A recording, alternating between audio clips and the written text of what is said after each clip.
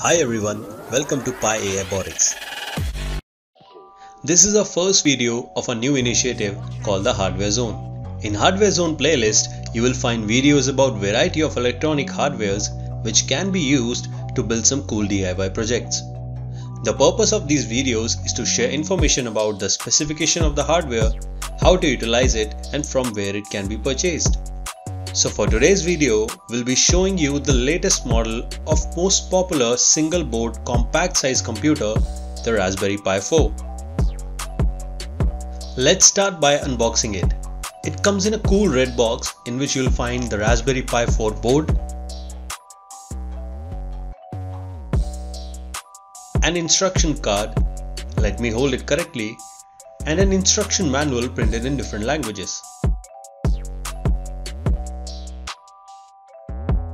Let's keep it aside for now and talk about the Raspberry Pi 4.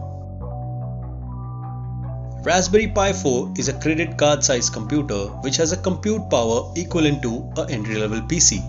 Speaking of compute power, it comes with Broadcom's quad-core Cortex A72 processor which has a clock speed of 1.5 GHz, which is much better than its predecessor Raspberry Pi 3. It's available in 4 different DDR4 SDRAM variants. The basic model comes with 1 GB RAM and the top model, which is recently announced, has 8 GB RAM. So you can pick any variant as per your requirement. There is no inbuilt memory, but there is a SD card slot which supports up to 64 GB. Watch this video till the end to know about which SD card we are using and from where it can be purchased. Let's talk about the ports on the board. There are a total of 4 USB ports, out of which 2 are USB 3 and 2 are USB 2 ports, which can be used to connect USB accessories like keyboard, mouse, webcam, and an external hard disk.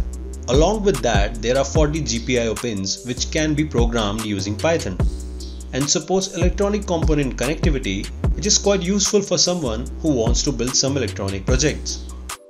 For internet connectivity, there is an Ethernet port, and for wireless functionality, there is onboard Bluetooth 5.0 and 2.5 GHz Wi-Fi. So connecting to internet or any Bluetooth device is quite simple with this model of Raspberry Pi. There are dual Micro HDMI ports which supports 4K resolution. That means you can enjoy 4K videos simultaneously on 2 different displays, which makes Raspberry Pi 4 a decent video streaming device. To power up the Raspberry Pi 4 using a power adapter, there is a USB Type-C power port. My conclusion about the Raspberry Pi 4 is, it's quite good enough for internet browsing, video streaming, and some basic official work. Along with that, it's an ideal fit for educational purpose and some DIY project stuff. I will share the link in the description from where we have bought the Raspberry Pi 4. This is not a sponsor video and we are not promoting any website or vendors. Enough about Raspberry Pi, let's look at the power adapter.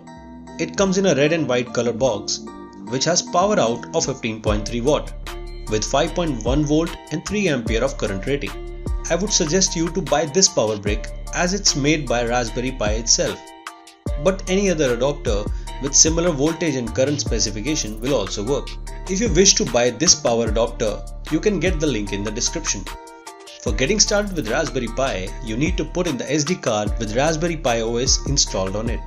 We have bought the Sandisk 32GB SD card. You can also go ahead and buy the 64GB model. But make sure to have at least 16GB SD card, which is recommended by the Raspberry Pi manufacturer. The Sandisk SD card comes with a card reader, which is really helpful in connecting it to the laptop and load the files on it. The link for purchasing the card is in the description. This is the minimal part requirement to get started with Raspberry Pi.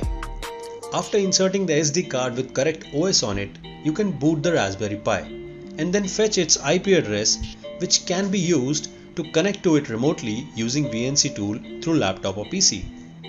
This type of setup is called Headless Setup. We will soon post videos showing all the steps required for Headless Setup. Please do subscribe our channel, it helps us keep making more interesting and informative videos. Do share your thoughts about the videos in the comment section. Thanks for watching, stay tuned for upcoming videos.